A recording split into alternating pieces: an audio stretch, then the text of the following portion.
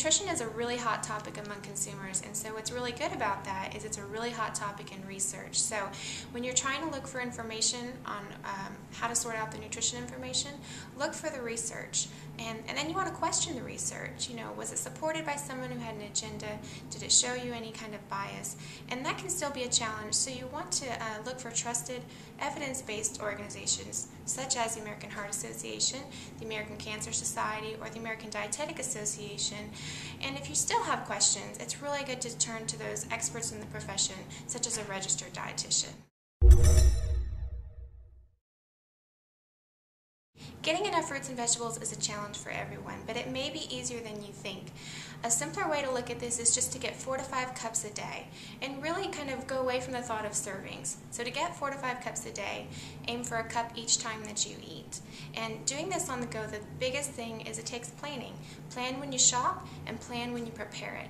And schedule a time in your busy lifestyle to actually come home and cut, wash, and even portion all your fruits and vegetables. There's nothing worse than fresh fruit we've already bought rotting on your counter because we didn't take time to prepare it. There are more choices than ever in our supermarkets because they're listening to the health demands that we have. I'm going to give you 2 secrets to really look for when you're looking for healthy foods is to fill up on fiber and fewer fats.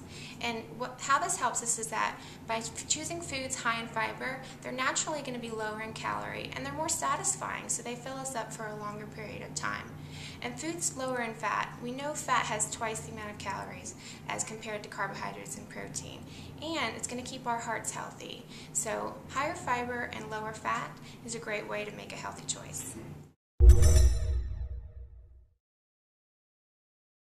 Dietary supplements such as a multivitamin can be great for those who have known deficiencies, or maybe it was recommended by your doctor or your dietitian. However, richly colored fruits and vegetables and our whole grains, they have those disease-fighting nutrients such as fiber and phytonutrients and antioxidants that science is still really lacking to tell us that it gives us. Dietary supplements can offer us that same disease-fighting power. So they can be a great safety net and correct deficiencies, but consider this thought that food should be first.